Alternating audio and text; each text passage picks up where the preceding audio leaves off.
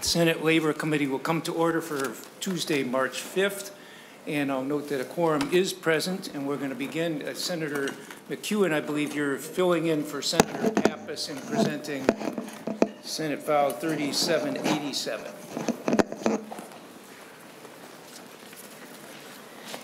Thank you, Mr. Chair. That's correct. Senator Pappas unfortunately had a funeral to attend this afternoon, so I was not able to be here, but I'm a co-author on the bill, so I agreed to go ahead and present it today. Shall I proceed? Senator McEwen, I believe there's an A7 amendment, is an author's amendment? Yes, that's correct. There is an A7 author's amendment that we would like to adopt right away to get the bill in the form we'd like it. This is the first stop of the bill. So Senator McEwen moves the A7 as an author's amendment. Is there any discussion? If not, all those in favor say aye. Aye. Opposed? Motion prevails. Senator McEwen. Thank you, Mr. Chair. And I will also note that I do have an A6 amendment before the committee. And there is also a testifier here in support of that A6 amendment, but I'd like to go ahead and hold the adoption of that amendment so that we can hear the testimony and that can be part of our discussion today. Mr. Chair, members, it's my pleasure today to introduce Senate File 3787 as amended. This clarifies and modifies our Earned Sick and Safe Time law that we passed last year, makes some improvements to it, some clarifications, and I'm going to go ahead and defer here to our Commissioner Blissenbach, to go through the bill and to tell us about these changes, and then we'll also stand for any questions, of course. Commissioner, welcome to the committee. Yes, thank you, Mr. Chair, members of the committee. It's great to be back. Good to see all of you. So thank you. My name is Nicole Blissenbach. I'm the Commissioner of the Minnesota Department of Labor and Industry. Thank you for the opportunity to testify in support of Senate File 3787, the Earned Sick and Safe Time Modifications Bill. The provisions in this bill were formed as the department implemented the Earned Sick and Safe Time law. DLI conducted extensive outreach and education for employers and heard from them about some of the challenges they were experiencing while implementing the Earned Sick and Safe Time law. Their feedback was instrumental in crafting many of the provisions of this bill. DLI also heard from employee organizations about how the ESST law could better meet the needs of working people in the state of Minnesota. And their feedback was also instrumental in the crafting of this bill. With that, I can provide an overview of what's included and highlight some of the places where feedback from stakeholders is coming through. So sections 1 through 3, I'll start with section 1, adds 177.50 to the Earned Sick and Safe Time and to the Commissioner's Compliance Order Authority under 177.27. This gives DLI enforcement authority over provisions which prohibited employers from entering into contract for labor services with a contractor who's not complying with the ESST law. That already existed in the law. This is making sure that we have compliance authority over that provision. Section 2 provides the Commissioner rulemaking authority for Earned Sick and Safe Time. The funding for rulemaking was included as part of the broader appropriation to DLI for Earned Sick and Safe Time passed in 2023, so no additional appropriation is needed. The amendment, the author's amendment today, did extend the timeline for the appropriations so that we can proceed with rulemaking without that money expiring. Section 3 lays out remedies related to an employer's failure to provide Earned Sick and Safe Time. This is really a result of hearing from municipalities who have Earned Sick and Safe Time ordinances and some of the challenges they've encountered with enforcing Earned Sick and Safe Time when an employer did not offer Earned Sick and Safe Time or did not keep records to establish how much Earned Sick and Safe Time should have been provided to employees. So under this provision, the employer would be liable to the employee for an amount equal to the Earned Sick and Safe Time that should have been provided or could have been used at the employee's base rate of pay, plus an additional amount as liquidated damages. And if records are insufficient to determine the amount of earned sick and safe time that should have been provided, the employer is liable for an amount equal to 48 hours of earned sick and safe time at the employee's base rate of pay, plus an equal amount in liquidated damages. Section 4 removes the current requirements employers must follow for providing information on earning statements. We did hear from employers that this was a burden and some were unable to get that properly noted on the earning statement. Later in Section 11, we'll walk through the new requirements so that employees are aware of how much earned sick and safe time they have available. Section 5 makes a change related to how employers must calculate the rate at which earned sick and safe time is paid. This replaces hourly rate with base rate and then defines base rate. This was what was included in the author's amendment as well. We're making this change because we heard from a number of employers and employer organizations that this was confusing and complex, and it makes it clear that the intent of the law was to have employers provide earned sick and safe time at that base rate, not including bonuses, things like holiday pay, or shift differentials that are above and beyond that base hourly rate. Section 6 amends the definition of employee under the Earned Sick and Safe Time law by clarifying that an employee who is anticipated by the employer to work for at least 80 hours in a year qualifies. This is really to address some confusion over when an employee was eligible to start accruing earned sick and safe time. Section 7 amends the provisions of the law for the accrual of earned sick and safe time in cases where the employer chooses to front load the hours. Under the option of front loading 48 hours, employers are required to pay out accrued but unused sick time at the end of the year. This change updates the rate at which they need to be paid out to the base rate, which conforms with the change we made earlier. Section 8 amends the list of eligible uses for which an employee may use accrued earned sick and safe time to include the need to make arrangements for funeral services or other matters related to the death of a family member. In Section 9, the change on line 8.5 clarifies that an employer may require reasonable documentation that earned sick and safe time is covered under the eligible uses only when an employee earns sick and safe time for more than 3 consecutive scheduled work days. There was some confusion about 3 consecutive days, whether that meant work days or calendar days. So that's clarifying that.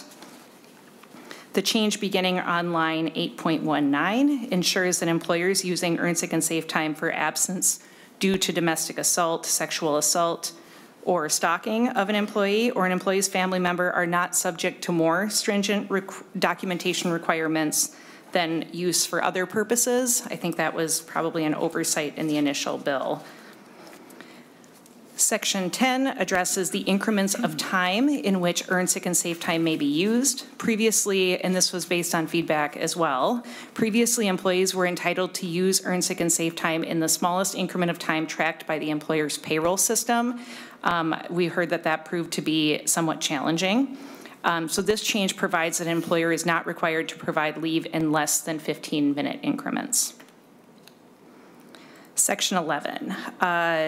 I mentioned earlier, Section 4 removed the existing requirement for employers regarding earned sick and safe time on earning statements. So instead of requiring on an earning statement, this requires earned sick and safe time hours to be either on the earning statement or electronically in a way that is still accessible to the employee. And it requires the employers maintain those records for 3 years and that those records be available to the commissioner upon demand, similar to records that are required in our wage and hour laws.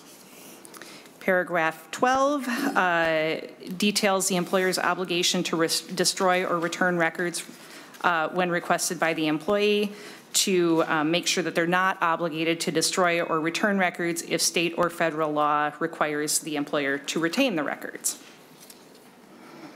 Section 13 provides that earned sick and safe time protections apply to all earned sick and safe time, not just the minimum amount of earned sick and safe time offered under the new law.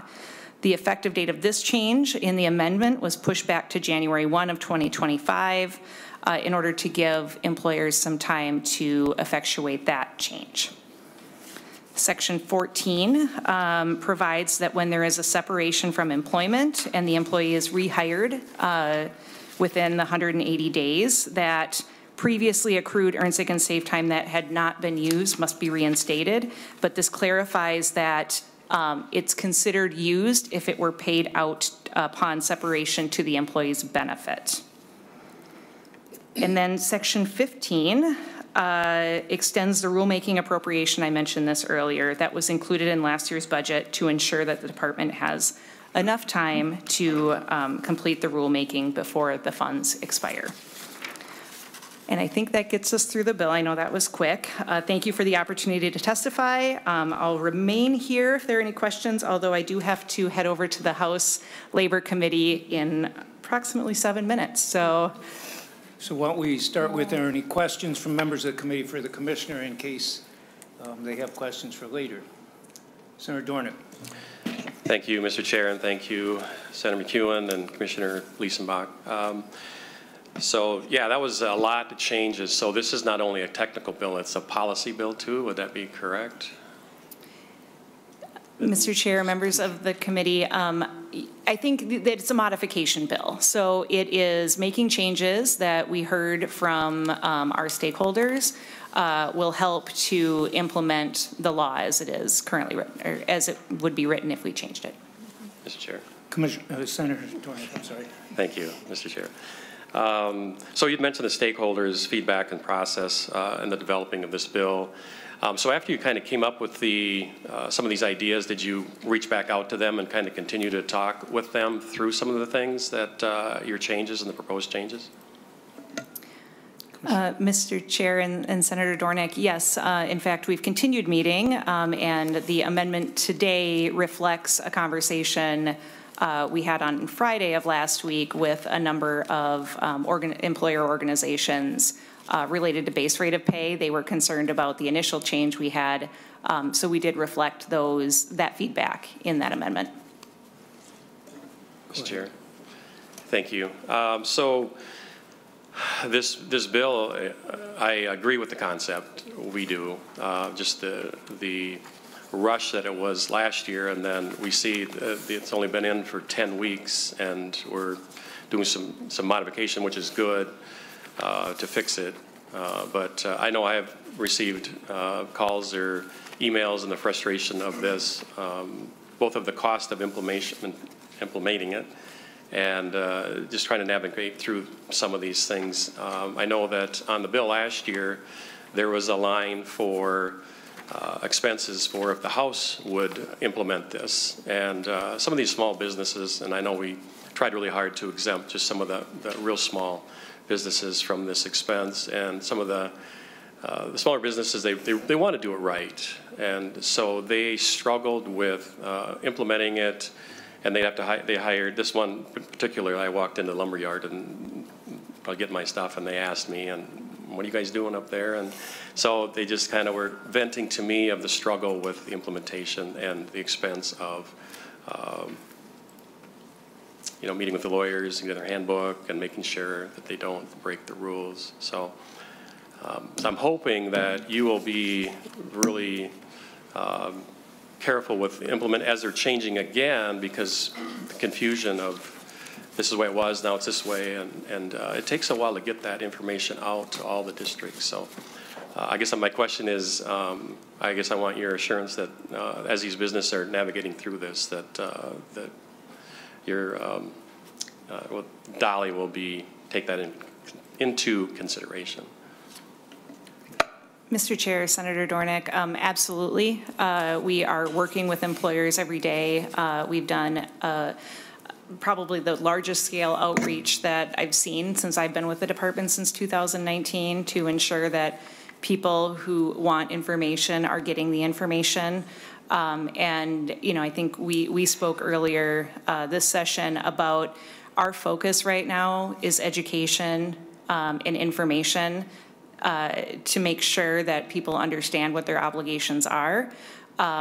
So we're giving people an opportunity to come into compliance if it's flagged that they're not in compliance, and really getting that information out. That's absolutely what our goal is, and what we're continuing to do. We have a lot of really great resources on our website, but we've also been going out and meeting with people. I think if we counted up all the people who have been in our presentations, I think it was close to 9,000 people that we've touched since last session. And also working with our partners, many of the employer organizations, to do webinars and other educational outreach. But that does remain our primary goal. But we also know that the policy behind this bill was to make sure that employees, every employee, regardless of who they worked for or where they worked, had access to earn sick and safe time to care for themselves or their family members under the circumstances outlined in the law. Mr. Chair. Thank you, Commissioner. So switching to rulemaking a little bit, how come rulemaking wasn't put in last year? Was there a reason that that didn't get put in? Commissioner. Mr. Chair, Senator Dornick, that was taken out in the omnibus bill last year. The funding was included, but it was taken out, I believe, because maybe a technical issue.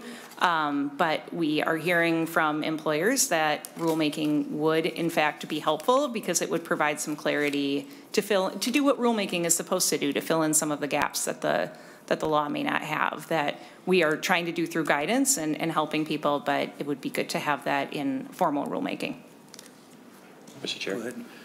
Thank you. So I guess as you do this rulemaking, I'm not sure how you let us know, but I guess I'd really be appreciative of as that some of that's changing. This is really important to all of us, and so just hoping that we can keep that dialogue that we've had in the past, just as that moves forward.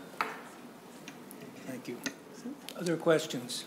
If not, you look like you have to go for your. Yeah, and I do, Mr. Chair, I do have other staff at Labor and Industry who are here and can answer questions. Thank you.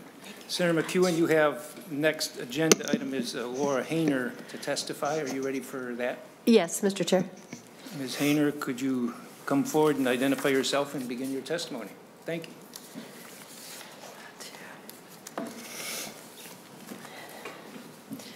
Hi, I'm Laura Hayner. Good afternoon, and thank you for the opportunity to testify on behalf of the Airline Pilots Association International, the largest pilot union in the world with more than 2,400 pilots in Minnesota. My name is Laura Hayner, and I'm a Minnesota resident and a Minneapolis-based pilot for Delta Airlines. On behalf of the thousands of pilots in Minnesota, we support the amendment offered by Chair McEwen. The purpose of this amendment is to ensure that flight crew are treated the same as everybody else in this room and all other Minnesotans under the Minnesota Earned Sick and Safe Time Law. Not only is treating flight crew different under this law unfair, but it's also unnecessary. Some of you may have heard from airline representatives regarding the need to treat airline crew differently because we are union members organized under the Railway Labor Act or because of the Airline Deregulation Act of 1978. Neither of these claims are valid. Airlines claim that the Airline Deregulation Act preempts states from legislating on employment-related issues, including leave time. The Airline Deregulation Act's narrowly drawn preemption provision prohibits state regulation of pricing, routes, and services. It does not extend to state labor laws, including paid family and sick leave. This is accepted law, and the Supreme Court recently declined to hear arguments otherwise. Minnesota, like all other states, has the right to provide paid sick leave.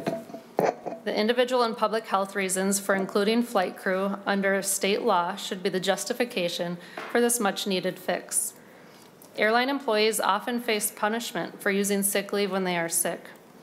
By including pilots and flight attendants in the Minnesota Earned Sick and Safe Time Law, Minnesota, like other states leading in leave policy, will enable airline crew members to take sick time when we are ill or to care for ill family members without facing penalty from our employers. It will also ensure we are not spreading illness to our customers and fellow employees. Thank you for helping all Minnesota families use earned sick time to care for our loved ones in times of need by supporting the McEwen amendment. Thank you. Thank you. Any questions from Ms. Hayner? If not, Senator McEwen, did you want to move the amendment now, or, because I assume that's the A6 is talking about that issue, I see. I think we can, yes, that would, I was wondering the same thing, Mr. Chair. Okay, Senator McEwen moves A6 amendment, which is in the packets, I see. Can I make a quick statement, Mr. Please, Chair? yes, you can. I'm not saying we vote on it. I figured Oh, we sure, would be sure. discussing. Yes, thank you, Mr. Chair. Yes, so the A6 amendment in your packet does exactly what we just heard, this excellent testimony from our testifier here, is that it will include airline employees in the earned sick and safe time. And correct, they had been excluded previously because of some discussion about federal preemption law, but after discussions with lawyers who possess a great deal of expertise around federal law preemption issues, it's clearly been shown that state legislators have every right to include workers organized under federal law in earned sick and safe time and other types of leave policies.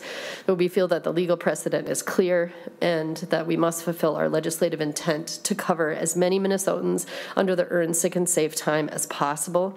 That's what this amendment does. These workers should not be treated any differently or less than any other Minnesotan worker. So I ask for your support. Senator Dornick. Thank you, Mr. Chair. Thank you for your testimony. So I'm not sure if this will be to you or if Senator McEwen could answer it. So as far as when you're based somewhere else, I guess I think that's part of the confusion. If you're based in, well, let's say you live in South Dakota and you're based in Minneapolis-St. Paul Airport, how will this bill work? Or if you're based in Atlanta and you live in Minnesota, just some of those complicated situations that I'm sure there's some out there. How will that work? Mr. Chair, I just want to make sure that individual workers who may not have a sense of how the policy will be implemented, and so I'm going to ask if somebody from the Department of Labor and Industry can join us to perhaps answer that question. Yes, somebody from DOI. And if you have something, feel free to speak. I'll defer to them to answer the specifics on the law, but I will say for flight crew, it's generally everything for labor laws is generally based on where we are based, not where we're living, but where we're based, and not where our physical location is. Thank you. So, Ms. Hayner, if you said you were based in Minneapolis-St. Paul, so you would be covered by it regardless of where you're working. If one of your colleagues is based in Atlanta, they wouldn't be covered by our law even if they spent half their time here. That is how it typically is. That is typically how it applies to flight crew. I'll defer to you for this specific law. Okay. Yeah, the law. My name is Peter Nicolai. Well, please identify yourself for the committee. Yeah, I'm Peter Nicolai. I'm a supervisor at the Minnesota Department of Labor and the Labor Standards Division in charge of earned sick and safe time. The law requires that an employee work 80 hours in Minnesota. So if somebody is just in transition, working in Atlanta, flying into Minnesota for a little bit of time, unless they hit the 80-hour threshold, they're probably not covered by the law. Okay. Mr. Chair. Doing it. Thank you. So I'm having a little trouble hearing you, so Oh, sorry. I'm not sure if I got what you said, so if you could repeat it, that'd be great. Sure. Thank you. Under the statute, the definition of, presently, the definition of employee requires that the worker work 80 hours in Minnesota. So if the worker is stationed, if the pilot is stationed in Atlanta and flies into Minnesota, if they're not here a total of 80 hours, they're not going to start accruing earned sick and safe time. Senator Gruenhagen. Oh, thank you, Mr. Chair. Yeah, just clarification of that. So how do you keep track of, let's say somebody is based out of Atlanta, but they come to Minnesota pretty regularly. Who keeps track of the number of hours? That is the job of the employer. It's very similar to somebody who works or who lives in North Dakota but works in Moorhead, right? Or, lives in Wisconsin and works in Woodbury. The employer would have to keep track of the time that they are here in Minnesota. Oh, thank you, Mr. Chair. Yeah, just additional clarification. So let's say they're based out of Atlanta, but they spend over 80 hours coming into Minneapolis airport during the year. But so the employer in Atlanta would need to keep track of how many hours that they're coming to the state of Minnesota? Right, but the way the law would work is it's time spent in Minnesota. So if they get sick in Atlanta, it'd be subject to whatever Atlanta's law is. But if they're sick while they're in Minnesota, they could use that, the earn sick and safe time. Mr. Chair? Oh, thank you, Mr. Chair. Yeah, okay. So how many other states have a law like this in relationship to airlines? Does anybody know? I don't know the answer to that. I don't have a specific number, but there are a few other states. One in particular, Washington, has a law like that. And for Washington, it applies only to for Delta Airlines, we have a Seattle base, and the Washington laws apply to the Seattle-based pilots. It doesn't apply to me when I fly to Seattle. It just applies to Washington-based pilots. Mr. Chair? Yep. Senator Gruenhagen. Oh, thank you, Mr. Chair. Yeah, I would just say to the author that, and I know Senator Pappas not here, but that you might consider putting a provision in there like Washington, that it just applies to what's based out of the state of Minnesota, at least initially. You can clarify. And I just think it's going to be difficult to just keep with the amount of air traffic going back and forth all over the place. For companies to keep track of all that. But anyway, just my suggestion. Senator McEwen, talking with, again, because Senator Pappas' bill, you might make sure it's clarified, because we want to make sure, looking at how it fits in with contracts and everything else, to make sure the amendment does what you want to do, namely that the people who are based here are covered, and so yeah. But Senator Dornick on the amendment. Thank you, Mr. Chair. I was just going to clarify it. This is another technical thing too, is, when they're in Minnesota and they're here and then you get on the plane and then you're not here very often, just how are they going to implement some of that time too? That's just something that I'm not sure if the state of Washington has dealt with it, and I guess you're not really aware of that. So just it looks like a point that might need to be addressed as we're moving forward in this process. And then Ms.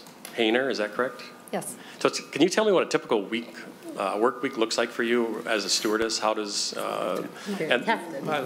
I'm a first officer for Delta. Pardon me? I'm a pilot for Delta. I'm sorry, I apologize. I don't know why I said that, I'm so sorry.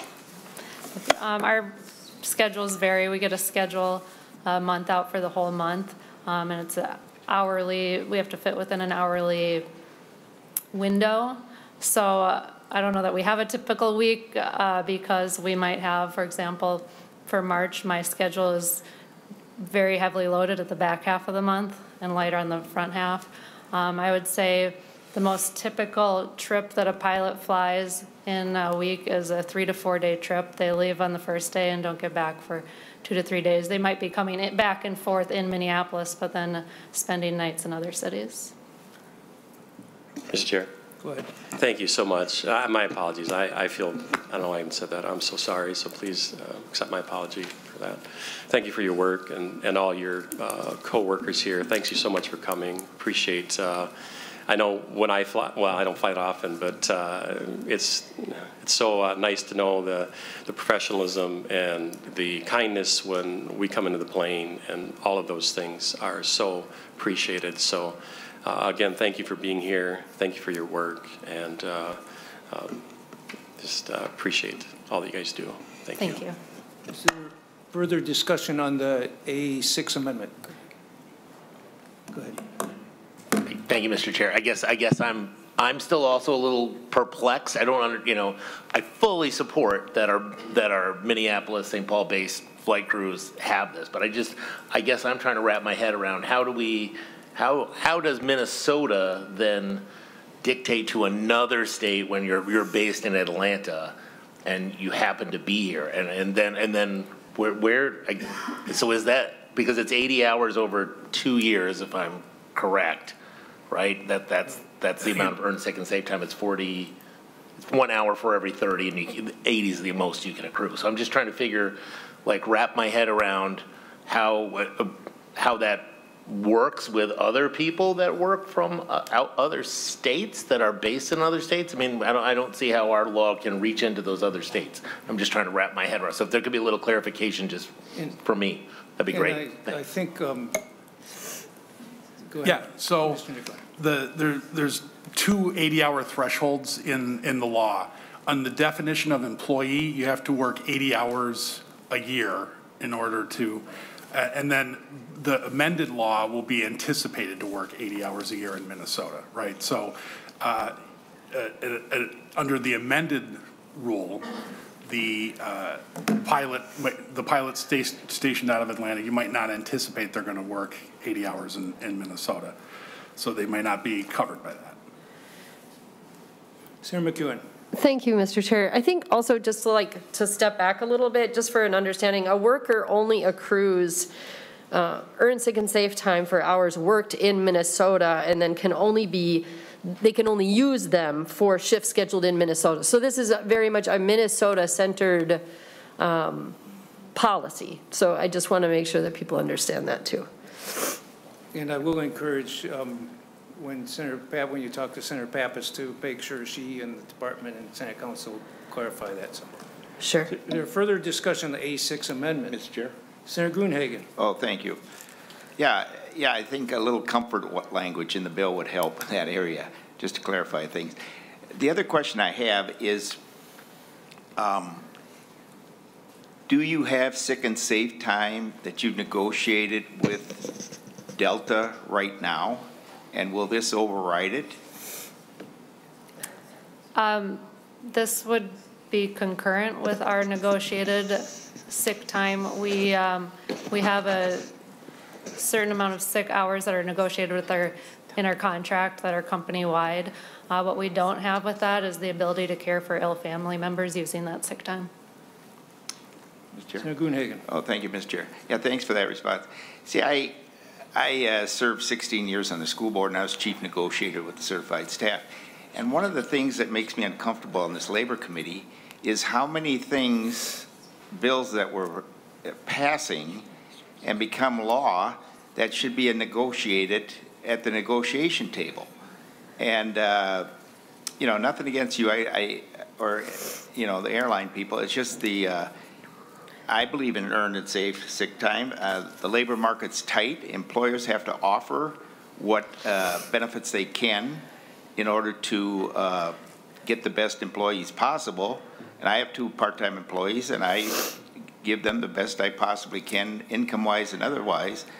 But it just, and I guess it's kind of a general statement, not necessarily for airlines, it just draws me to pause to see how many bills we passed, including this one, that should be negotiated between the employer and the employees versus a bill passed by the state of Minnesota. So anyway, that's my thoughts. Thanks on this amendment. Senator McEwen on the A6 amendment. Thank you, Mr. Chair. I just wanted to respond to Senator Dornick's statement. I just wanted to clarify that earned sick and safe time includes significant worker protections that many sick time plans do not. So it is actually incredibly important that we passed the law last year here in the state of Minnesota to provide a floor and a baseline for what we expect employers to provide in their policies. They can go above and beyond that if they want to. They can be a super employer and do even better. But what we'd said are this is the baseline. These things have to be met. So I just want to take issue with that contention that somehow the state shouldn't intervene to create a floor. We do that in many, many different areas, and this is just one area where we create the floor, and you say you can't go below that. On the A6 amendment, is there further discussion? If not, all those in favor say aye. Aye. Aye. Opposed? Motion prevails. We have other witnesses. I don't know if others have amendments. Why don't we take the witnesses first? Lauren Schothorst from the chamber.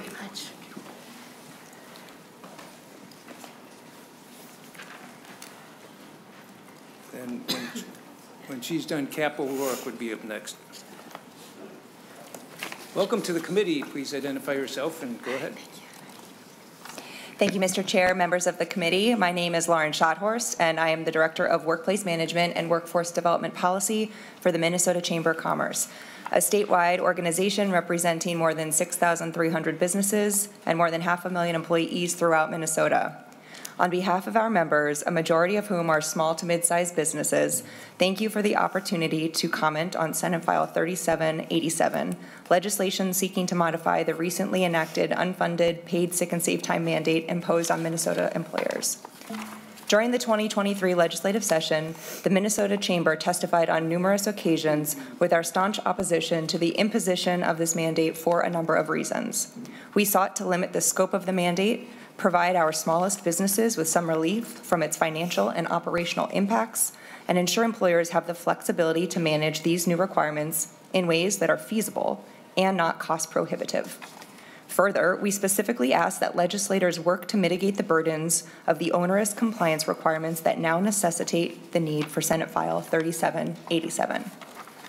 While this bill includes some clarifications necessary to reduce confusion resulting from the interpretation of this new law uncovered during its rollout and implementation, it also includes increased compliance, rulemaking, and remedies, as well as expanding the scope of the mandate itself.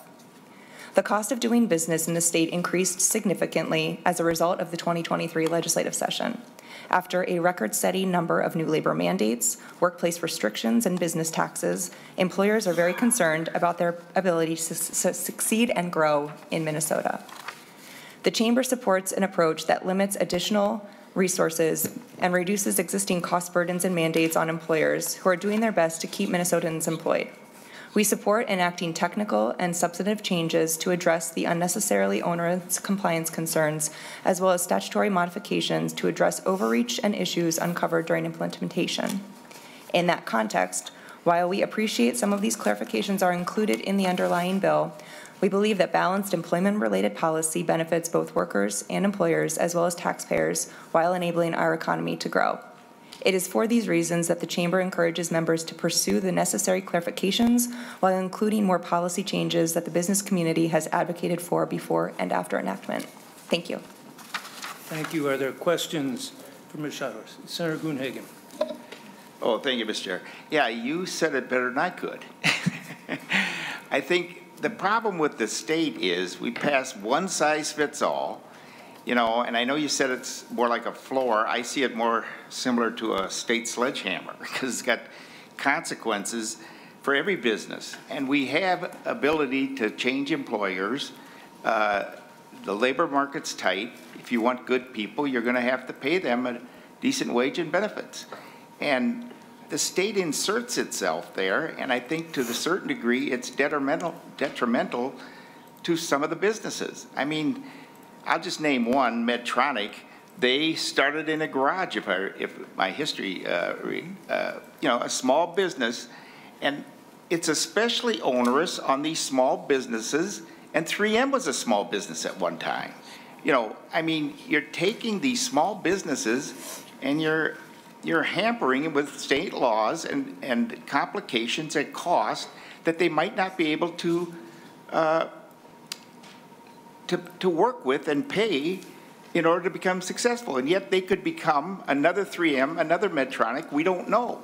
And the more obstacles we put in front of these small businesses, and the last statistic I read several years ago is 80% of our employees in our nation work for a small or mid-sized business. And yet we're making it difficult And I know we have been a prosperous state. I know we got a lot of Fortune 500 companies, but they started out small. And we should be creating a network of regulations and reasonable taxes so that we can see these businesses prosper, and it'll be better for all of us in the long run. Just my thoughts. Thank you, Mr. Chair. Thank you. Next, we have Cap O'Rourke from Small Cities. Welcome to the committee, and please identify yourself for the record. Thank you, Mr. Chair. Members, my name is Cap O'Rourke. I'm the Executive Director of Minnesota Association of Small Cities. We advocate on behalf of the over 700 cities who have populations under 5,000. Our primary concern with this legislation that was passed last year and this bill is the lack of clarity surrounding paid on-call firefighters. Our cities have been struggling to properly figure out how to best apply this to their employees and this specific grouping of employees. We had a call with Department of Labor and Industry this last fall. This was one of the primary focuses of the questions from our member cities. At that time, we were told that there would be more clarity coming out in future FAQs from the department. Unfortunately, those future FAQs that came out did not provide more clarity. In fact, both of the ones that were referenced onto this topic advised our cities to hire an employment law attorney. So we are, and we acknowledge that different cities rely on their paid on-call firefighting staff in different manners. So there is some degrees as to how often these people are working and scheduled for work, but our cities, our smaller cities, are really struggling with the proper way to get clarity on this issue and how to apply this law. So we are asking for more clarity. We're trying to work with the bill author and the agency to get that, but right now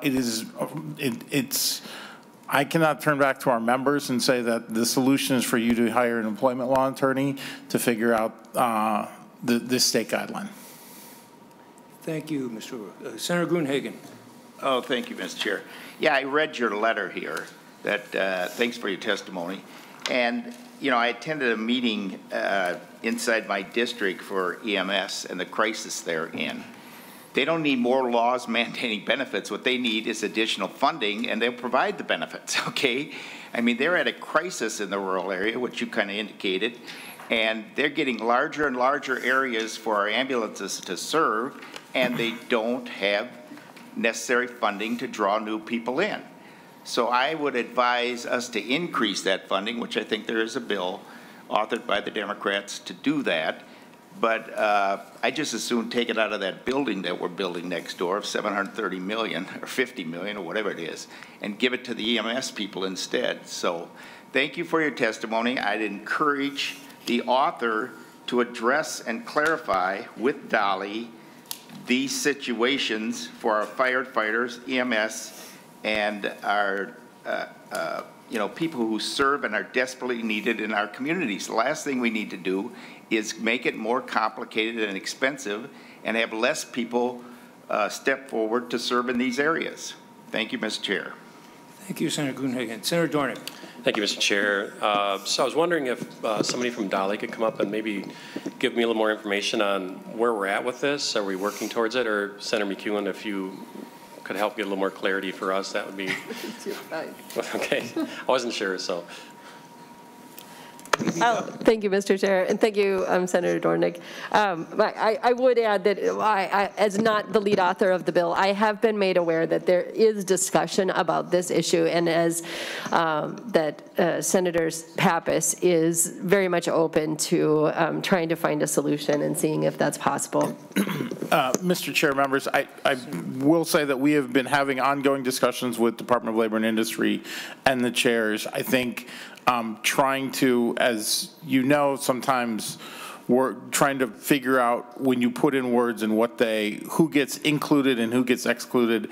And because this is a unique subset of employees and their duties and what is required under ESST compared to what would be required, say, to maintain their professional certifications, those are some of the issues that we're we're trying to get right. So we're having ongoing discussions, but I'm just raising this point in front of this committee to keep the issue alive. Thank you, Mr. O'Rourke. Okay. Senator Kupek. Thank you, Mr. Chair. And this is just a technical question. Are we laying this bill over for omnibus, or is this going on to another stop? I think this bill is going on its own, I believe. I believe it's being referred to state and local. State and local government. That was the motion she's planning. Yeah. Okay, thank you. Thank you. Further discussion on the bill? Any amendments? Further discussion? Thank you. Senator Dornick. Can I see that? I misplaced mine. Oh, that's yours. The number? Yeah, the new one. Here it is. So I'd like to offer the A8 amendment. Senator Dornick offers the A8 amendment, and while it's being distributed, maybe you can start explaining it. Thank you, Mr. Chair. So this amendment is one that's not going to be real new, but we tried to do this last year. Just, again, the concept, earn, sick, and safe, we support that. We're not against that. We were just trying to do the not one size fits all. So this is just an exemption for a very small, it's an individual employed by a farmer, family farm, or a family farm corporation to provide physical labor on a manage of a farm if, so it's 5 or fewer employees, and then it's kind of a niche thing is with what we learned in the sugar beet harvest up north. They have 15,000 workers that are coming up for just a matter of 14 to 20 days.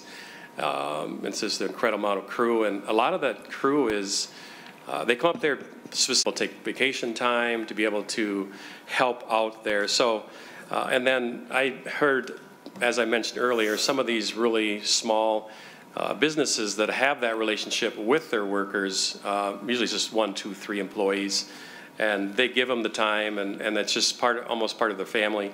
And so this bill, or this amendment is just to help those small businesses, and then with the 21 days or less, it's not only just for the sugar beets, it's also for the farm in the spring when it's just putting in the crop. It's just a real, it's more than 80 hours, but you know, it's temporary. It's just in the spring, depending on the weather, how the crop goes in, and then in the fall, same thing. Retired people, a lot of people that just like to help out on the farm. And so that's kind of what the bill does, or I'm sorry, the amendment does, is just that little exemption for those areas. Thank you, Mr. Chair. Thank you, Senator Dornick. Senator McEwen, or your witness. Thank you, Mr. Chair. I have a question for the amendment author, Senator Dornick. It's, if I may, Mr. Chair. I'm sorry, I have a question for Senator Dornick, the author of the amendment. Is this definition of family farm, does it exist anywhere else in Minnesota law? Yes, I'm trying to remember where we got this from, but yeah, we did get to, I might have to have my researcher help me on this, but yes, we did specifically get it, or maybe Ms. Carlin can help us. Mr. Chair, members, and Senator Dornick, this did come from the agricultural chapter. There's not a cross-reference, but that could certainly be added. But these are terms that are used in, I think, maybe chapter 120 something. But I can get that for you. They are terms used for like a small farm. Thank you. Appreciate that. I have the Department of Labor and Industry here to respond to this, and then I'll just have a couple words. Please identify yourself and go ahead. Chair, members, my name is Prairie Bly, and I'm Assistant Director for Labor Standards at the Department of Labor and Industry. I think the department is probably wondering whether or not this could be limited to the existing limitations in ESST. If a family farm or family farm corporation is having someone come and work in Minnesota and they don't anticipate that they're going to be employed for 80 hours or more a year, then they would already be exempt from this. So I think the department's wondering, you know, what the consideration is in that space. Mr. Chair? Thank you. Thank you. So you're asking if it's under 80 hours, they wouldn't be, is that what you're saying? Is that the question? Yes. So most of these would be over the 80 hours. Up in, especially the sugar beet harvest, they're working lots of hours. Yep. And then in the spring and the fall, again, it's timely. So you're putting in a fair amount of hours in a short period of time due to the weather, and then the same in the fall. Mr. Chair, Senator Dornick, I'll certainly pass this on to Senator Pappas, and I trust that you will also talk with her about your idea. But the workers who work in these situations also get sick. They also have a need to enjoy this benefit just like anybody else. Just because they work under different conditions than other workers doesn't mean that they shouldn't qualify for these types of benefits. But as I said, I'll go ahead and pass this on to Senator Pappas. As you know, Senator Pappas is great about considering different ideas or needs that arise with any of her bills. So I'd ask for today for members to reject this amendment, knowing that I will pass on this conversation to Senator Pappas. Thank you, Mr. Chair, and Senator Dornick, thank you. You know, we've had discussions, you and I, about this very situation, and obviously, the part we talked about, those specifically those people, I think in your area and in my area, that come in for the harvest. That it is, it's a very quick hit of a few weeks, and they will top 80 hours easily in those few weeks. And what we're trying to get at with earn, sick, and save time are those people who do not have, you know, that time off ability. And so the family farms and the under 5 gives me a little bit of pause, because I think there are places that there are workers probably there that we want to give this benefit to, this earn, sick, and save time. But I also think that those people that are, you know, for instance, I'm going to take some vacation days from my regular job to go, you know, cash in on the harvest somewhere. That's not really the people that we're trying to, I think, capture with earn, sick, and save time. It's just a, you know, it's a weird little niche thing that I don't think those are the people that we're looking to extend this benefit to. So I have a couple of concerns about it, but I appreciate the intent of where you are going with this, because, you know, I think overall, and the goal of this, I think when we passed it last year, was to get those, and we know, you know, 80% of Minnesota employers, they offer this benefit, and so this is not a new thing, but there are those ones that work in some other capacity, in some other jobs that don't have, you know, this ability, and those were really the people we were going for. So there is those. This is a weird little subset of people that really this isn't who we're trying to capture with this bill. But so I appreciate this effort moving forward, and I hope Senator Pappas will think about this too going forward. So, Senator Dornick. Thank you, Mr. Chair. Thank you, Senator Kupek. So again, it's just, we support the concept. It struggles that there's no exceptions. No, everything is the same, and that's what I struggle with. That there's no exceptions. But thank you for your clarification there, and I'm still going to ask for a roll call and vote for it, and because it sounds like it's going to the floor. So, and I will follow up with Senator Pappas too. So.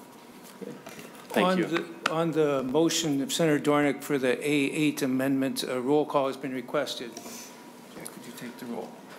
Chair McEwen. No. Vice Chair Housechild.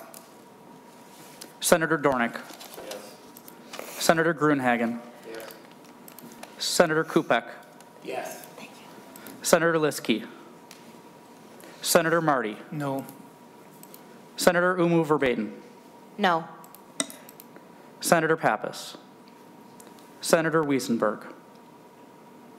Senator Housechild. Senator Liskey. Senator Pappas. Senator Wiesenberg. There being 3 ayes and 3 nays, the motion does not prevail. Are there other amendments?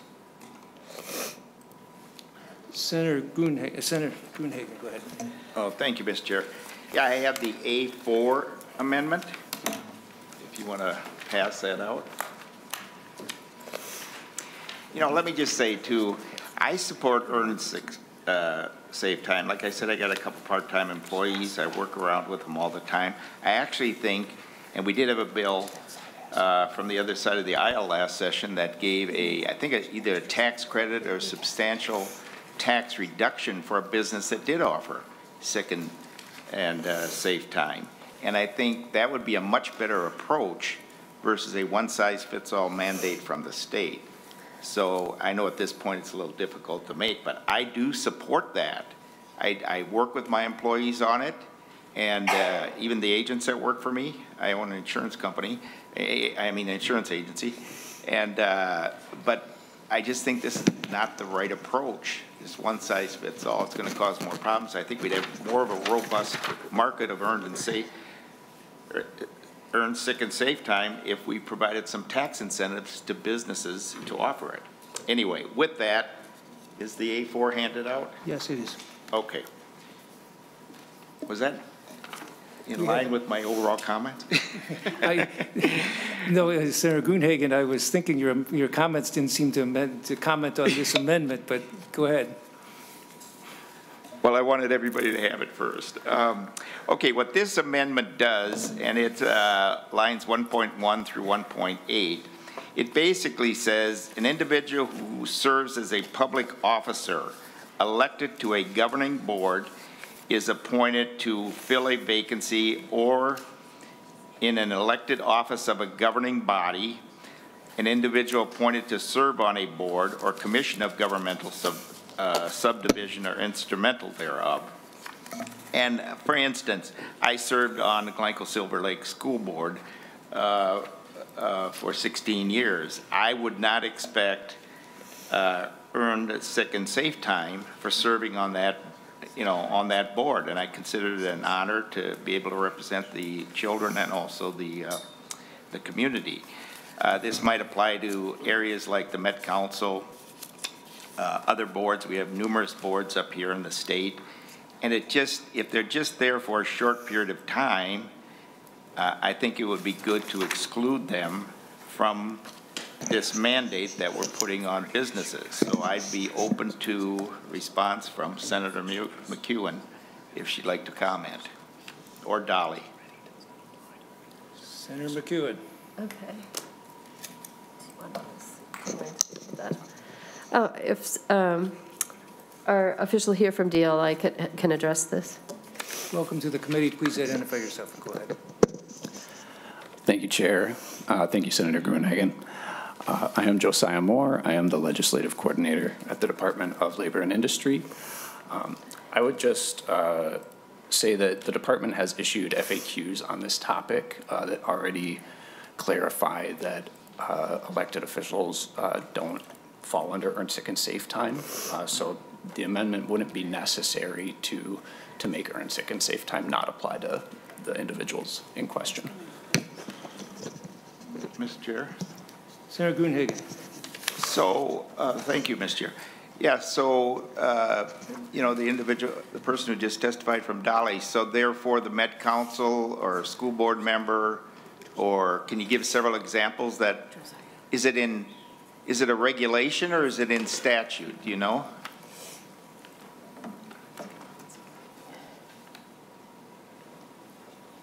Go ahead, Mr. Moore. Thank you, Chair. Thank you, Senator. So our FAQ, I'll read our FAQ from our website. So the question is, do governmental units need to provide earned sick and save time to elected officials? And so what we say is only employees as defined by the ESST law must be provided ESST. Elected officials are not considered employees under the ESST law. So I think it's pretty broad in applying to all elected officials based on our guidance. And Mr. Moore, based on the guidance, do you put that into rule then at some point, or is that just, does guidance have you treat it as force and effective law? Just brief. That question would be better answered by one of the other DLI staff, so I'm going to.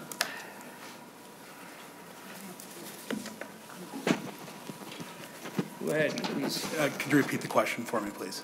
The question is, is the guidance have the force and effect of law, or how does it relate if it's not in rule or whatever? Yeah, we have a statement on our FAQs that they're not interpretation, they're for informational purposes.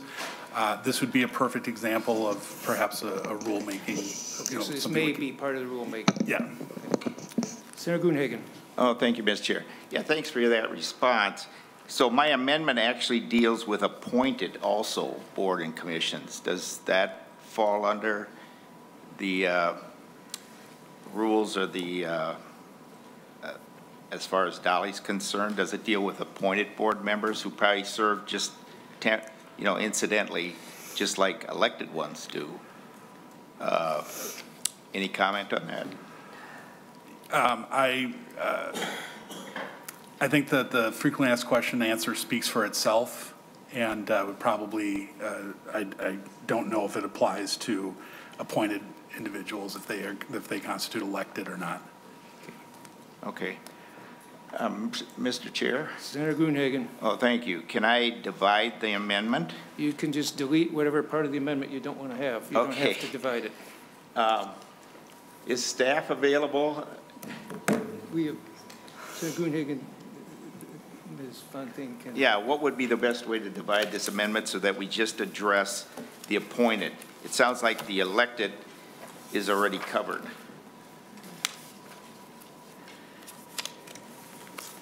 Well, Mr. Chair, I guess you could just move lines 1.2 to 1.4 and 1.7 to 1.8, so you just wouldn't be doing that clause 3. Okay. So Senator Gruenhagen moves the A4 amendment except for lines 5 and 6. Is there a discussion on that? Senator McEwen.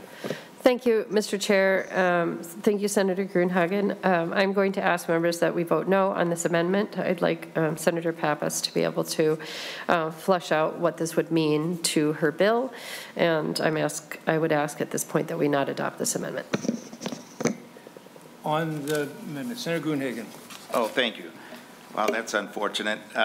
I am such good friends with Senator Pappas, I'm sure she'd approve it, so hopefully she'll include it. We are already excluding me, an elected official. It'd be nice if we excluded the other ones that are appointed. So with that, I would encourage a yes vote and roll call. A roll call has been requested on the A4 amendment minus lines 5 and 6. Please take the roll. Chair McEwen. No. Vice Chair Hoschild. No. Senator Dornick. Yes. Senator Gruenhagen. Yes. Senator Kupek. No. Senator Liskey. Senator Marty. No.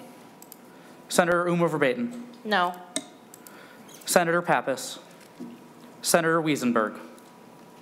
Senator Liskey. Senator Pappas. Senator Wiesenberg. There being 2 ayes and 5 nays, the motion does not prevail. Other amendments? Senator Dornick.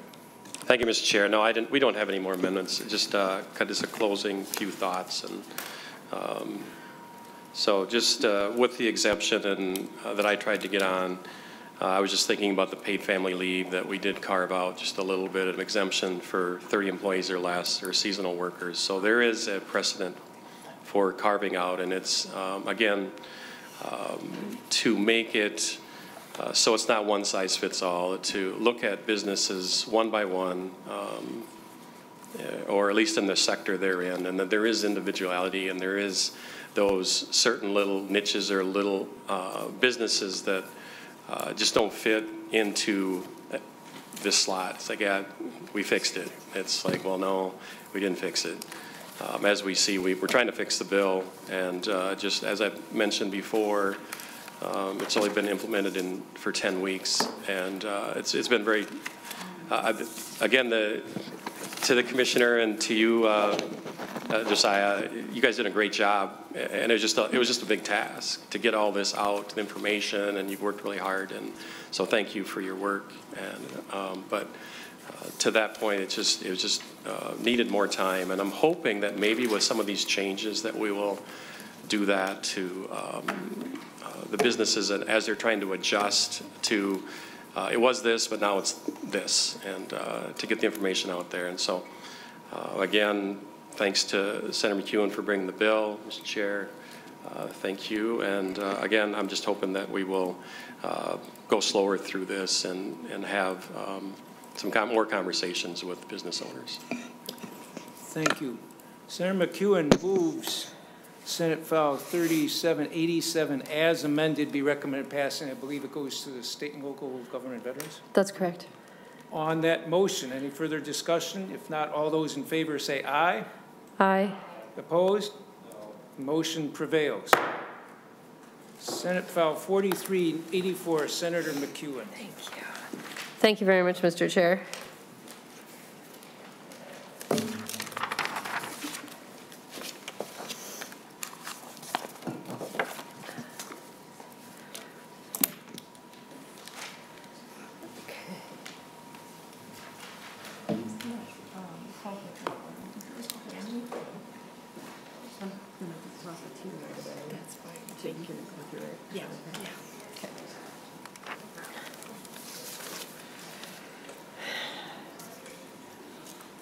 Thank you.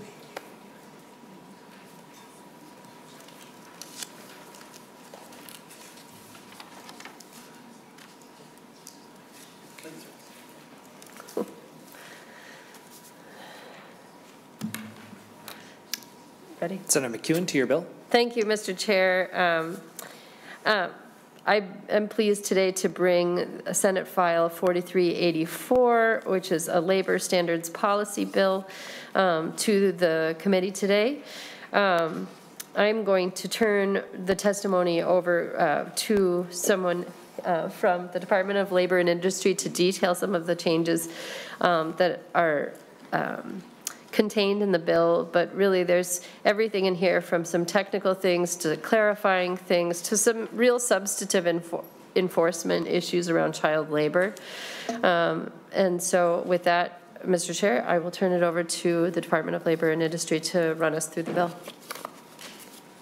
Ms. Bly, please say your name and title for the record and go ahead with your testimony. Thank you, Chair and members. My name is Prairie Bly, and I'm the Assistant Director of the Labor Standards at the Department of Labor and Industry. Thank you for the opportunity to testify in support of Senate File 4384, the Labor Standards Policy and Technical Bill. The Division of Labor and Standards exists to protect the rights of workers and educate employers and employees about their rights under Minnesota labor laws. We ensure workers are paid correctly and workplace rights and responsibilities are enforced for all workers and help employers prevent employment and labor law violations before they occur. Labor Standards also answers wage and hour questions about breaks, minimum wage, overtime, pregnant and new parents' rights, child labor, prevailing wage, and wage theft. This bill makes several changes throughout Chapter 177, 181, 181A, and to help the division fulfill this mission. Section 1 classifies the identities of employees making complaints as private data when the alleged violation is the Minnesota Fair Labor Standards Act, Minnesota Statute Section 18175 or 1819641.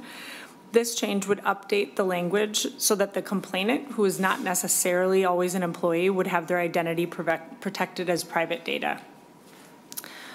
Section 2 allows the commissioner to dictate the manner in which records are produced when the commissioner demands records.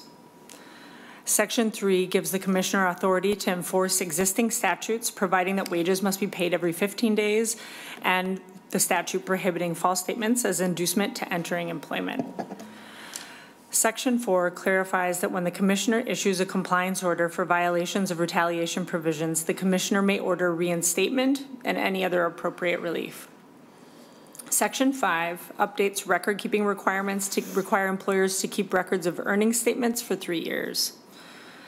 Section 6 clarifies the definition of project in the prevailing wage statute. The change is meant to help clarify the scope of work that triggers prevailing wage under the current definition, so employers are better informed prevailing wage attaches to their project. Section 7 updates voting requirements on the Nursing Home Workforce Standards Board to require that any measure passed by the board must have the support of 2 out of the 3 commission members. Sections 8 through 10 align continuation of benefits language in the pregnancy accommodations and parenting leave sections of the Women's Economic Security Act with the paid family and medical leave law. Sections 11 through 14 make changes and clarifications to child labor laws, including clarifying the existing penalty structure, adding retaliation protections, and adding liquidated damages for minors working in hazardous occupations. And I just wanted to finish by highlighting the importance of these child labor provisions in a time when child labor violations are rising across the country. Retaliation protections are necessary to ensure employees can file complaints and participate in investigations without the fear of retribution from their employer. Adding a liquidated damages provision would provide impacted minors with a monetary remedy when employers require them to perform hazardous work in violation of the law and to the detriment of their safety. Thank you for the opportunity to testify in support of Senate File 4384, and I'll stand for any questions. Thank you, Ms. Bly. And I believe we do have one other testifier, Diana Tasted-Damer, I think. Okay, great.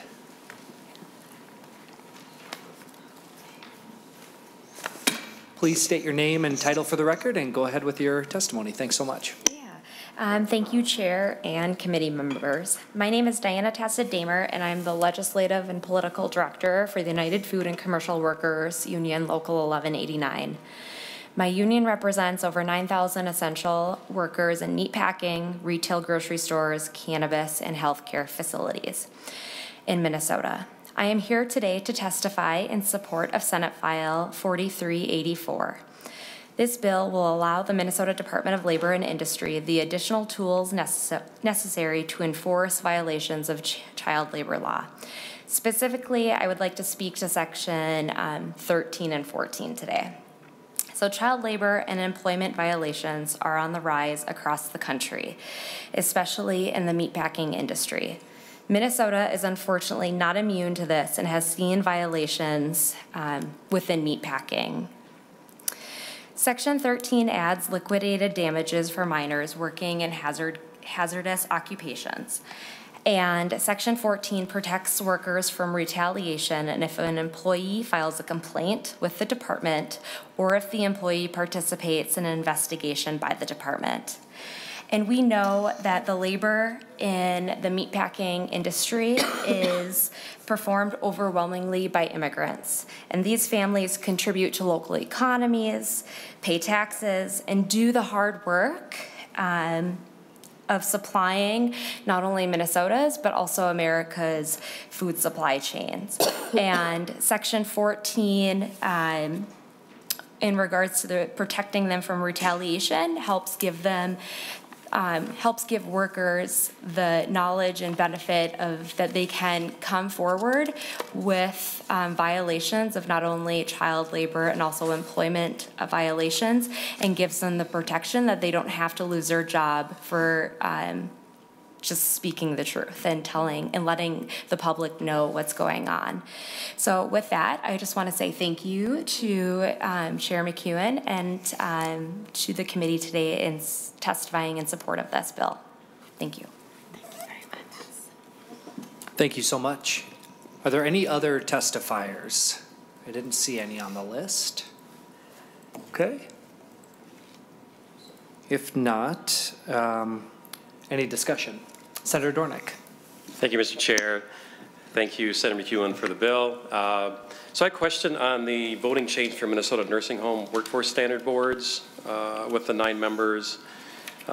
So just with the 2 of the commissioners have to be in on the vote. So just wondering how that came to fruition, how you didn't go with the majority, but there has to be specific majority. Thank you. Thanks, Mr. Chair, and thank you for the question, Senator Dornick. I'm going to go ahead and turn this over to our official from DLI. Please state your name and title for the record and go ahead and answer the question. Thank you, Chair. Thank you, Senator. I am Josiah Moore, the Legislative Coordinator at the Department of Labor and Industry. The change to the nursing home workforce standards voting in Section 7 is because it's like a good governance change because under the current structure, a change could be passed through the board that did not have the support of the state of Minnesota. It could be 3 votes from the employer side, 3 votes from the employee side, and no votes from the state. And so this change is a good governance change to ensure that anything coming out of the board has the support of the state. Senator Dornick. Thank you, Mr. Chair. So, try to say this carefully. So with the board having kind of the, or not the board, the commissioners kind of have the veto power, so it seems like it waters down the voice of the workers and the employer's representative. So I'm just trying to navigate through that a little bit. It just seems, I hear what you say, and yeah, so that's kind of the question. It seems a little odd. Okay. Senator Dornick. So I'm looking for, so I guess specifically then, so you're saying that you just feel it's in the commissioner's preview that they can, for the good of the state, that we have the commissioners vote and have that power over. I'm just trying to, a little bit more clarification. That's kind of what I was hearing, but I wanted, I don't want to put words in your mouth. Thank you, Senator Dornick. Happy to offer, yeah, a bit more clarification. I think you're right. Yeah, it is, from our perspective, just a good governance to have the state need to vote in favor of standards coming out of the board. This is similar to any OSHA standards done by the board already. Already the commissioner has some additional view on the OSHA standards that would be passed by the board. So we have that, something like this in good governance in that area. And so it would expand that to anything recommended or anything passed by the board in a sense. Senator Dornick. Mr. Chair, thank you. So with that, has the board been started yet, or are we still working on the members of the board?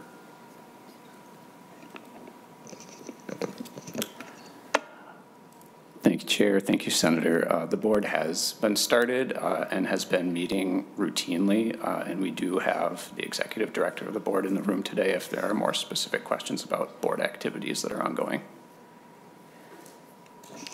Thank you, Mr. Chair. And you tailed off just there at the last sentence, so if you could repeat that. Absolutely. The last thing I mentioned was that we have the executive director of the Nursing Home Workforce Standards Board in the room today if there are any more detailed questions about the activities of the board. Okay. Mr. Chair, yeah, that'd be good if she's okay with that.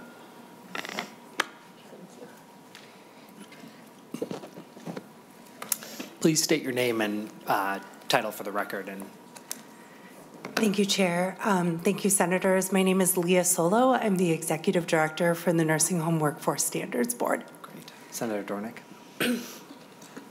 Thank you, Mr. Chair. So if you could just, how does it work and how is it going, and just a little peek into what you guys do would be helpful. Absolutely. Happy to provide that. So we were, of course, created out of the 2023 legislative session. We had our first meeting in September of 2023. We've been meeting monthly. We've actually divided up into 3 work groups. Each work group has a employer side, an employee side, and a commissioner or commissioner designee as part of it. They've been working really hard to get down into both understanding the work that we have in front of us and trying to make the decisions that the statute lays out in front of us. We are in the final week of our public engagement, our first round of public engagement to help us set the standards, our first initial standards. So we have already done 3 public hearings, 1 virtual, 1 in Brooklyn Park, and 1 in Duluth. This week we'll be in Redwood Falls, and then we'll have another virtual public forum. We also have questionnaires up on our website, 1 for the employer side, 1 for the employee side, and 1 for the general public as another way to give us feedback. Thank you, Mr. Chair. Thank you. Appreciate your work, and I'll look forward to maybe looking online on some of the things that you're proposing and how things are going. How often, Mr. Chair, how often do you vote then? How often does that come up where you're in work groups and stuff? I'm guessing you're just getting ideas and towards the end, or have you had any votes yet, or how does that work? Great question, Mr. Chair, Senator. We have had, so we've had, I guess, 6 board meetings. I think we're at about 6 board meetings so far. We have drafted an initial set of rules around the certification of worker organizations. So we had an initial vote on that, and then we actually, based on feedback that we got on those, we had 2 sets of amendments to those. So we've had 3 big votes, and we've had just little votes on, approving our plan for public engagement, for instance. I think so far we have only had 1 dissenting vote in all of those votes. They've been very consensus oriented. Thank you, Ms. Solo. Thank you, Mr. Chair. Senator Gruenhagen. Oh, thank you, Mr. Chair. Yeah, when I look at this particular provision, I wouldn't say it's good governance. I'd say it's poor governance, to tell you the truth. Basically we're moving the situation to where the people who don't do the work can negate what the employers and the employees want to do. I'm actually much more comfortable with the current situation where employers and employees can actually pass something in spite of the commissioner objection because they know it's what's right for the patients or the residents, versus people who don't do the actual work being able to negate what they want to do. And I guess I've seen that through experience. And so I would encourage Senator McEwen to delete this change or to thoroughly vet it and realize that empowering an employer and employee situation, even where there's a lot of government involved, to make decisions that maybe commissioners who don't do the actual work. Now, if you go out there and do the actual work, it's different.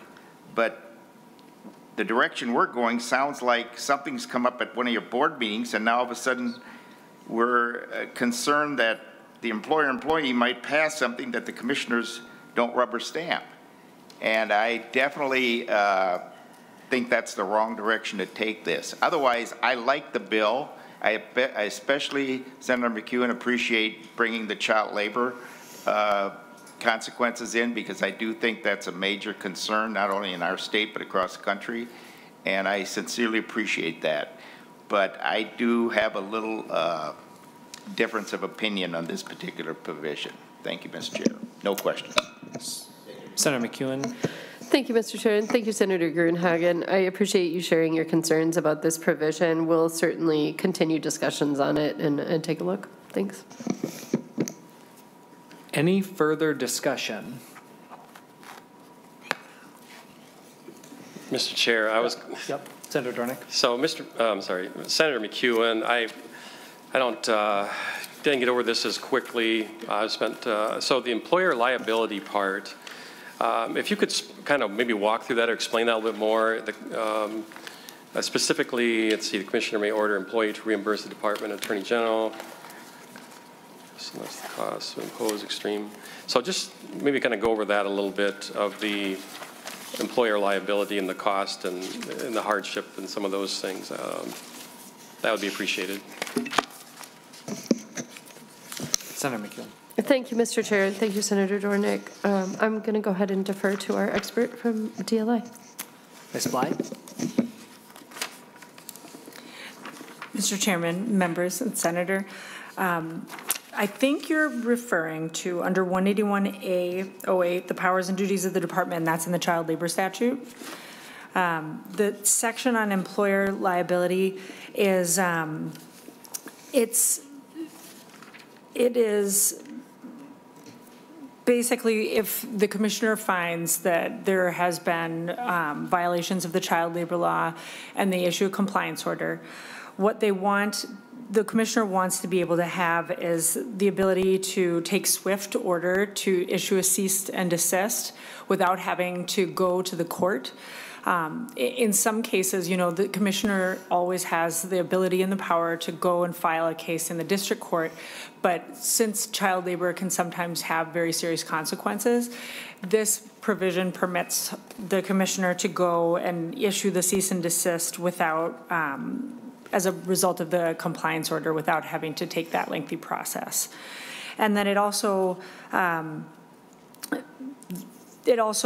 clarifies that the commissioner does have the ability to seek damages if the commissioner is forced to go to court and get those reimbursed for the state and the Attorney General's office if they need to go to court to enforce these provisions of the child labor statute. So, Mr. Chair, do they have to pay them up front or after the judgment? It would be after the judgment, so it would be typical of like a usual litigation situation where the commissioner would seek damages. Okay, thank you. Senator Gruenhagen. Oh, thank you, Mr. Chair. Guys, real quick. So are they guilty till proven innocent, or are they innocent till proven guilty under this provision? I just was scanning this and then based upon the comments that were made. Ms. Bly. Chairman, Senator, the way that the compliance order goes is that the commissioner can issue a compliance order, and then if an employer disagrees with it, they can file an objection. If it's going to be a disputed compliance order, it goes to the Office of Administrative Hearings. And at that point, it's much like a regular civil court case. And so if the commissioner wants to be able to use this ability to be reimbursed if she's ended, or the commissioner has ended up prevailing at the Office of Administrative Hearings. So reimbursed if they prevail. So in other words, they're innocent till proven guilty, correct?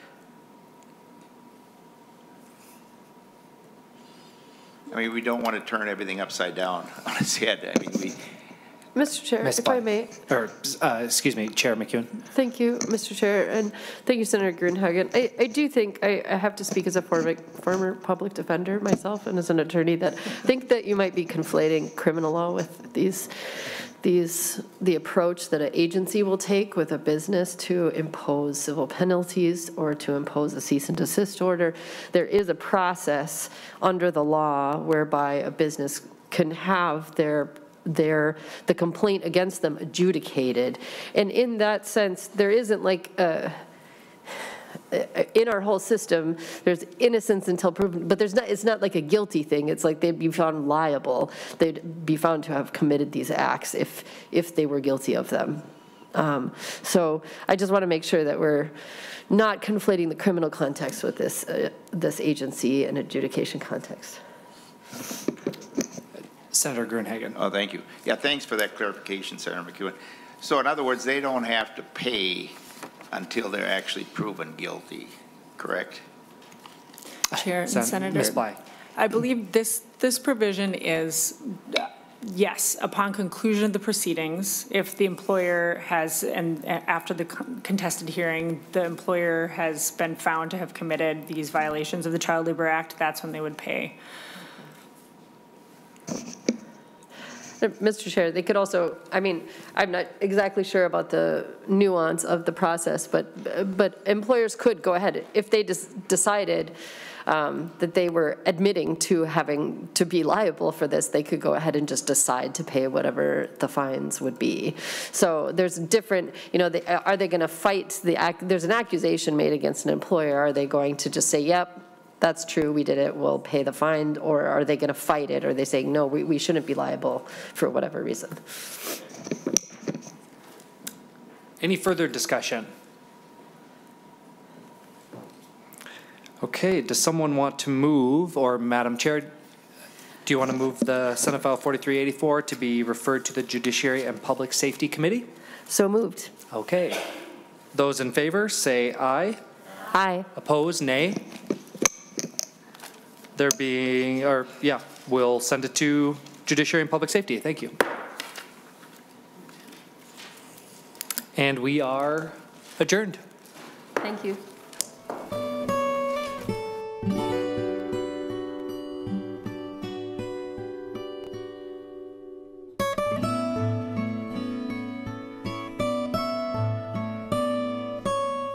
Mm-hmm.